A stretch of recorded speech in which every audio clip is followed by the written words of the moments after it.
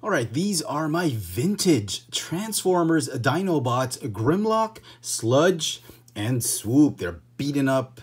You know, they've seen better days, but I love these toys. Now, we used to have Slag, but I don't know if we gave it away, if my mom gave it away somewhere. I couldn't find it anymore. But we never had Snarl. Kind of a frustration for me not having Snarl. Now, I've done a review of these figures, I think a year ago, and I just reviewed the figures for what they are. But I thought I'd revisit these figures because I felt that I haven't really done a proper discussion on which I thought was better, the old G1 Dinobots versus the more modern Generations Dinobots. So let's bring in the rest of the Dinobots from the Generations line. Here are the Generations Dinobots from the Power of the Primes line. We've got Swoop, Sludge, Grimlock, Snarl, and Slug. I think he's called Slug now because they didn't get the rights to Slag. So these are all looking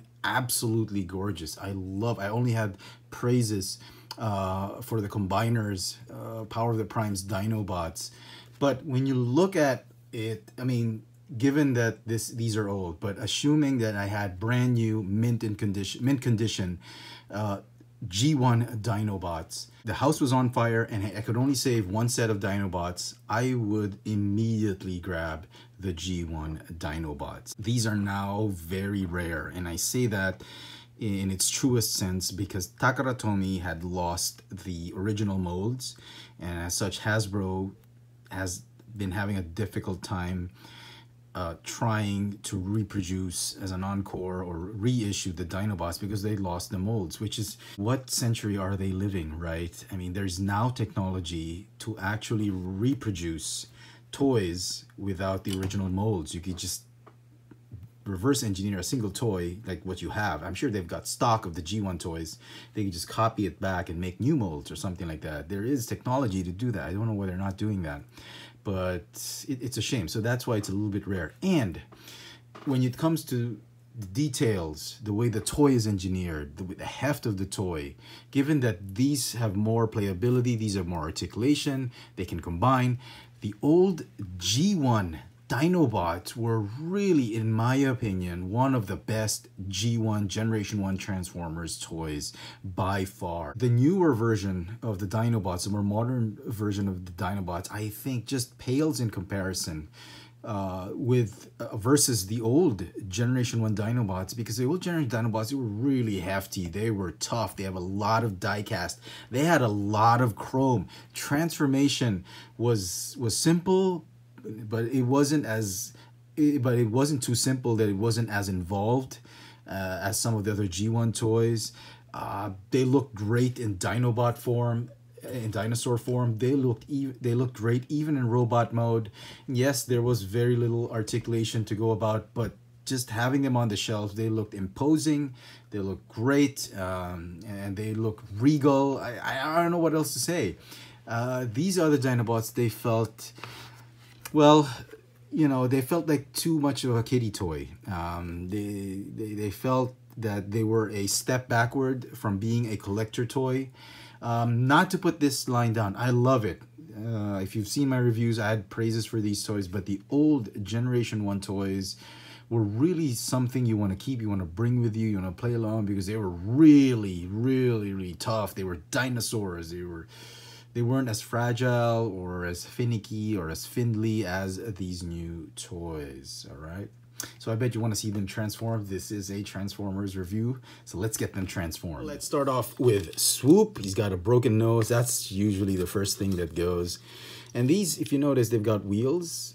As I guess Takara Tomy, when they were designing these, not as Transformers, but as Diaclone, maybe they were thinking these were sort of dinosaur vehicles, that they would have wheels.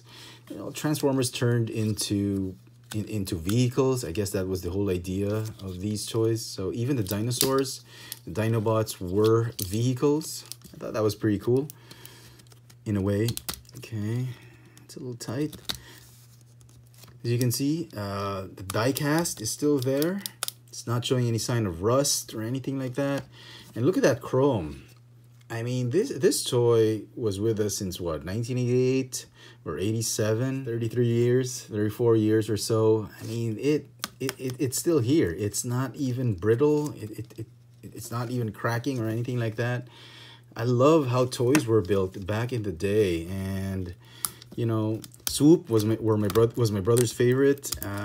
Both of them, they they really liked Swoop. In fact, we had two Swoops because my parents just didn't want them fighting over it.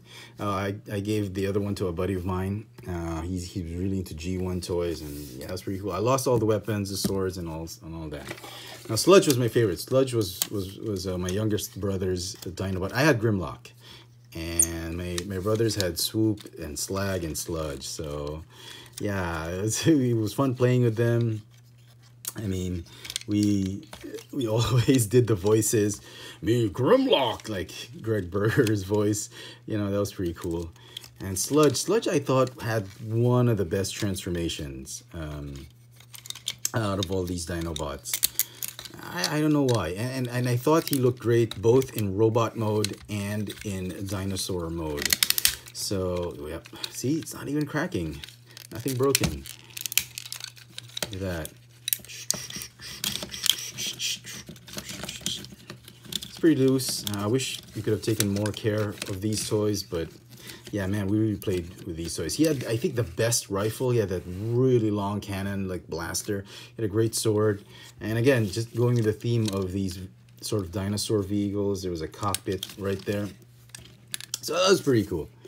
There's Sludge. Limited articulation, but even so, I mean, look at that robot mode. It looks absolutely gorgeous, even to this day. Now on to the king of the Dinobots, Grimlock. So, transform him. Cringy. Ooh, okay. Nothing broken. That's how tough these things were. Look at that gold chrome. Still hasn't faded as much. I mean, you know, you'd expect after all these years, 30 plus or so, you know, I think these chrome paint, vac metal paint apps would actually fade, but they're still there. Okay. Look at that. Die cast is still there. I mean, what else can you ask for? I lost all the weapons again. Grimlock had a great sword. I love it. He had a double-barreled gun. I think it's still there somewhere, but I don't know. But all in all, you know, if Hasbro would somehow find a way to reissue these toys, some miracle, I would snap them up in a heartbeat.